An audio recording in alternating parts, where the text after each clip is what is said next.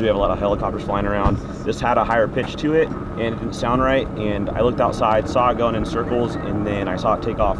What is now like southwest, and then I heard it fall. I heard it crash, and then tons of sirens, things like that. And that's pretty much what I saw from my vantage point. Guys, so you heard it crash like into the water? Yeah. Heard it crash into the water, and then just tons of sirens from there. Used to hearing sirens, but this was a lot, like 10 minutes straight of sirens. Have you ever seen anything like this before? Never seen a helicopter crash in my life, no. So did you run over and then look at it right after it happened? Or yeah, I lived really close, after? so I just rode over and saw it from where we're at now. And what did you see when you got over here? A helicopter that's pretty much completely underwater. Looks like they had a boom out to collect fuel that may have leaked from the helicopter. And then obviously tons of fire units, police, things like that. What's going through your mind? I mean, you guys are just like hanging out Saturday night and then this happens. What were you guys thinking? What were you feeling? Yeah, obviously crazy. Not what you expect. You know, anything can happen in Newport, but definitely not what you expect. What am I thinking? Obviously, I hope everyone's all right. I never want any loss of life. So that's my biggest concern. Thoughts and prayers out to anyone who's affected by this. Yeah, not what you see on any day of the week. Did you see people that had jumped into the water? I did not from my vantage point, no. But obviously, tons of units, and then know a few buddies who are in the lifeguard department and know they were out here. So yeah, just grateful for all of them. What's your first and last name, and spell them for us? Just first name is Alex, and then last name is Burchinal, B-U-R-C-H-I-N-A-L. And you live here in Newport Beach? I do. Thank you. Good evening. This evening, about 6:30 p.m., 2 officers from the Huntington Beach Police Department were responding to Newport Beach. They were responding in our helicopter, which is called HB-1. The helicopter crashed for reasons that we're not certain of. One of the officers, a 16-year veteran, was extricated, and he went to a local hospital or nearby hospital where he is in critical condition, but he is doing okay. The other officer, a 14-year veteran, unfortunately and tragically passed away as a result of injuries sustained during the crash.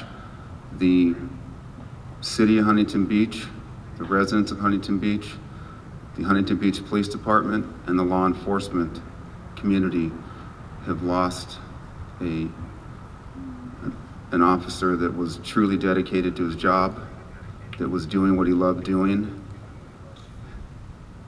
And this is a tragedy that we are investigating. We will provide further details to you as they become available. The incident is being investigated by the National Transportation Safety Board and the Orange County Sheriff's Department Major Accident Reconstruction Team. This is a difficult night for all of us, and I would ask for your prayers and your support as we support our officer's family and as we continue to grieve through this. At this point, I would like to introduce the Mayor of Huntington Beach, Mayor Barbara Douglas. Thank you, Chief. Good evening, everyone. This is truly, really a heartbreaking time for all of us here in Huntington Beach. First and foremost, I want to say and give our deepest sympathies to the family of Officer Vila.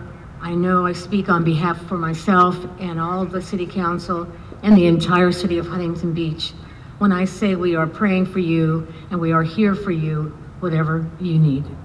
Our community values our police department, and the loss of an officer hits us all really hard.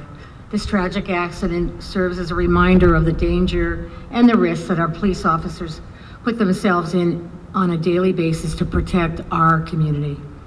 Every day, our police officers are out there to protect all of us in our community, no questions asked. When called upon, I know that our Huntington Beach community, that today we will do the same. Our Huntington Beach community and our family here is grieving the loss of a brother, and I ask that everyone keep them in your prayers and support our police department as they always have supported us. Thank you. Oh, I'd like to bring up Chief Parra again. Thank you. At this time, I'll entertain questions. Yes. Do you know when this helicopter was purchased? Your helicopter? I don't have that information. You said the helicopter was en route somewhere. What was the call for service? The call for service was a disturbance fight call in Newport Beach. Captain, can you talk a little bit more about the rescue operations to get the officers out of the helicopter? I would like to ask Chief John Lewis of the Newport Beach Police Department to speak to that, because he has better information on that. So. Thank you, Chief. We responded immediately to the report of the helicopter down. We monitored the radio broadcast and had people there instantaneously. We had rescue personnel consisting of police officers, firefighters, and lifeguards that were there to assist when the helicopter made entry into the harbor.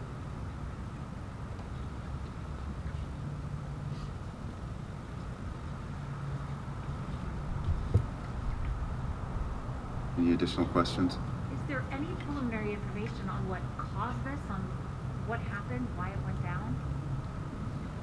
At this point, there is no information on that. Obviously, that's part of an investigation that's occurring at the moment, but I don't have details on what potentially caused the aircraft to become disabled. And I'd also like to provide the details on the officer's name. It's Nicholas Vella, V-E-L-L-A, and he was 44 years old and spent 16 years with the Huntington Beach Police Department. He spent a few years, and I'm not certain of the number, with the Laguna Beach Police Department prior to joining Huntington Beach. Can you please spell his first and last one more time? Nicholas is Nicholas, and Vella, V as in Victor, E-L-L-A. Was he the pilot? I'm not certain. Chief, what does this mean for the rest of the AeroVira operations going forward? Is there going to be like investigation, just like how is that going to work out for the next preceding weeks? So there's an investigation that's occurring as we speak. They will determine the cause. What we'll need to do is we will need to have the current aircraft inspected, obviously, to make sure that there's nothing wrong with those helicopters. We do regular maintenance, it's ongoing maintenance, and there's a schedule that is comprehensive with respect to the maintenance on our helicopters. So I don't know what occurred, but we're going to pull those in. They won't fly until we do the inspection, and then we will wait for the investigation, or the inspections on those. We'll wait for the investigation to occur, and moving forward, we'll put in practices in place to ensure that there's no future incidents that are similar to this. It's a dangerous occupation. Flying is extremely dangerous. Law enforcement is extremely dangerous. So you can't account for every mechanical issue. And I don't know that this was mechanical or not, but I know it was a significant issue. And we will find out what that issue was, or what those issues were, and we will resolve them so that we don't have future similar incidents.